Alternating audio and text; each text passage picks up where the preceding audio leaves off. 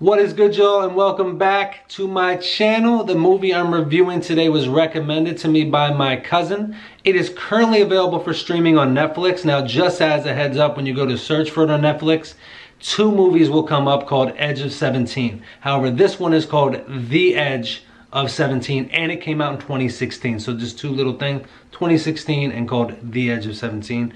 And also it'll have a, it came out more modern, so the picture you'll see is, looks more polished and modern. It'll have a picture of a girl drinking a Slurpee on a curb by herself, which is actually a great microcosm for the movie. There will not be any spoilers in the video. The Edge of 17 is written and directed by Kelly Fremon Craig and stars Hailee Steinfield and Hailee Richardson. It's about Nadine, who is a 17-year-old junior in high school in Oregon. Takes place around the mid-2000s, so relatively modern times. But Nadine is at a time in her life where she just thinks everybody is out to get her. She's a curmudgeon. She just is a hard person to be around, and she kind of just shuns everybody out, except for her best friend, Krista, who I'll talk about momentarily.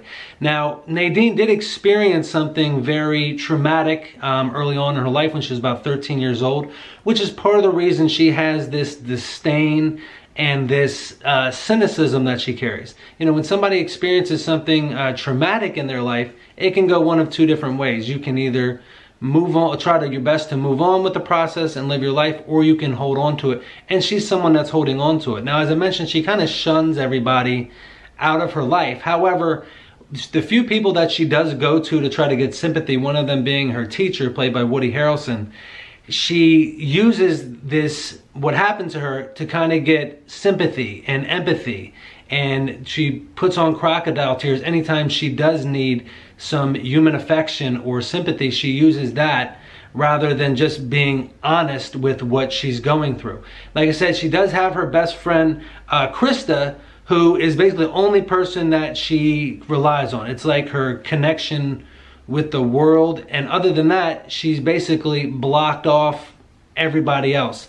Now, her and Krista have been childhood best friends. You can tell they have a great bond, a great companionship and love for each other. And you can tell that Krista isn't like Nadine. She's a little bit more like, I don't hate people, but she knows why Nadine might be that way. And she's the only one that really knows her, and the only person that Nadine has allowed to know her. So she's let her in, so she kind of gets where her friend is coming from. That's why, they just have that childhood best friend. Their friendship is a strong point in the movie. Now, however, Krista does something that Nadine perceives to be a personal attack against her. As I mentioned, anything slightly done, any minor inconvenience to Nadine's life, she thinks it's personal against her. If you were to cut her off, she doesn't drive, but she's purposely, if you cut her off in traffic, she would think, oh, they did that because they don't like me. Like, she's the type of person, like, you want to love her, you want to care about her, you want to just give her a hug and tell her she's 17, everything's gonna be all right, this is the best time of your life,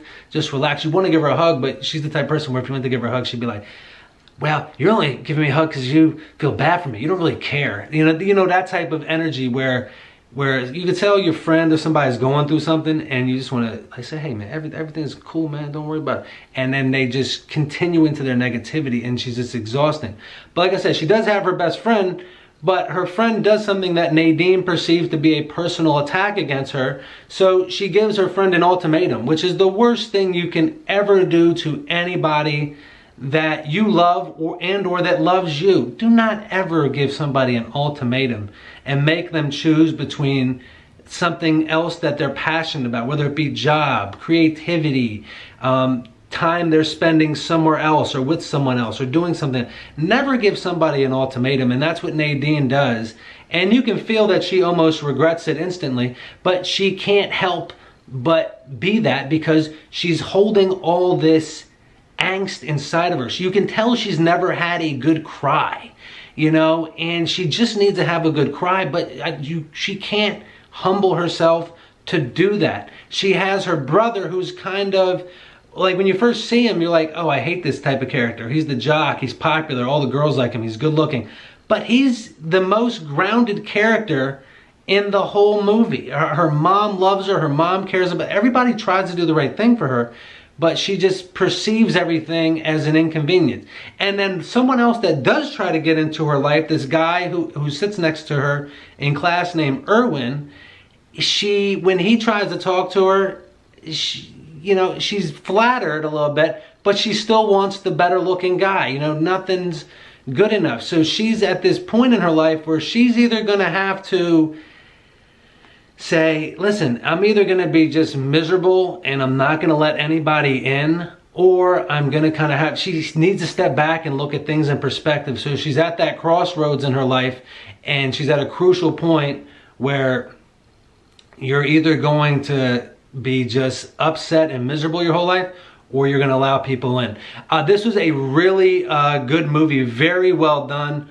All the characters are very well written, very natural, very organic, likable characters. Even Nadine, because she's written, her background of her character and the way she's written it's in a way where, like, listen, you want to love her, you want to care about her. She's been through something that most people don't experience, and she's carrying that with her. And you want to give her a hug, but you just want her to let somebody in. As I mentioned, the characters are very strong in this movie. Woody Harrelson, who plays her teacher, this is one of my favorite Woody Harrelson roles. But I know he's been in a lot of great movies, but I really love him in this movie as a teacher. He does such a good job, because he just Nadine always goes to him at lunch and he's like, listen, this is my time to be alone. But he knows what she's been through. He knows the type, he's like probably in like his 30s, maybe 40s, somewhere around there. Probably his 40s is probably more realistic, but he's been a teenager. He's been there. He knows she's going through something. He's trying to be patient with her, but she's just so exhausting to be around. But his patience with her, and you can tell he has this care for her and he likes her as a student, because she's a deep person. Now, my other favorite character in the movie is Erwin, who has a crush on Nadine. Now, I relate a lot to Erwin, and because they're juniors, as I mentioned, they're juniors in high school. And that's also why you're rooting for her. It's like, senior year is such a fun time. Don't go into that being a curmudgeon. That's literally going to be one of the funnest years of your life, especially if you have your grades relatively in order like I did. And that's all you really, and you just need to be pulling those C's and B's down, and you're gonna have a great senior year.